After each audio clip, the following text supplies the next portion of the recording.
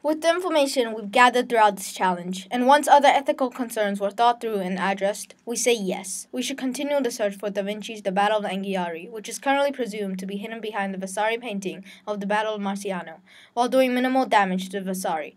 But by continuing the search, it is almost inevitable that some form of damage will occur, so why should we continue? We have been given many reasons to believe that the Anghiari painting is hidden behind the Vasari.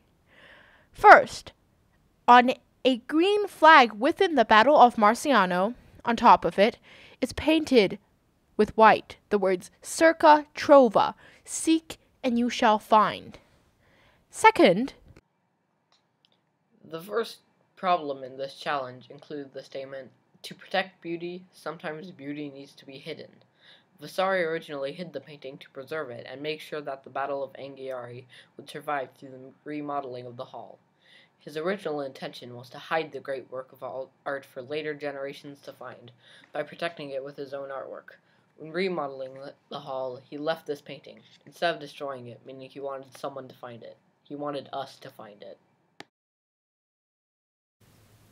Saraceni planned to search for the Battle of Anghiari by using two nuclear-based technologies, a bomb detection device and a neutron backscatterer.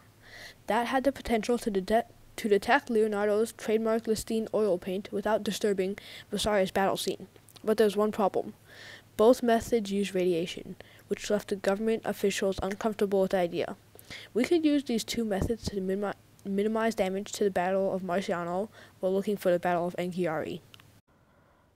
but of course, currently we don't have the technology needed to ensure that no damage occurs to the Vasari painting of the Battle of Marciano. But with our current advances in technology, at some point in the future, we could develop this technology to the point which we could use it to safely discover the Battle of Anghiari, should it be hidden behind the Battle of Marciano. If minimal damage occurs, it can be restored. Although we understand that restoring Renaissance art, especially vast frescoes such as the Battle of Marciano, will present some challenges, one way to maintain as much of the original painting as possible is to use minimally invasive techniques during the investigation process. To do so, the instruments may be deployed during restoration of the fresco into areas where little to no original paint exists, in order to preserve as much of the original paint as possible.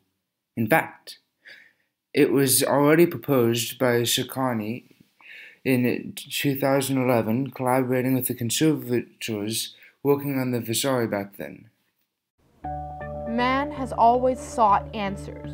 We've discovered the non-existent, done the impossible, explored the unmapped and uncharted. Curiosity never let us border the unknown. We are the hunters of truth. We are human, and we are curious.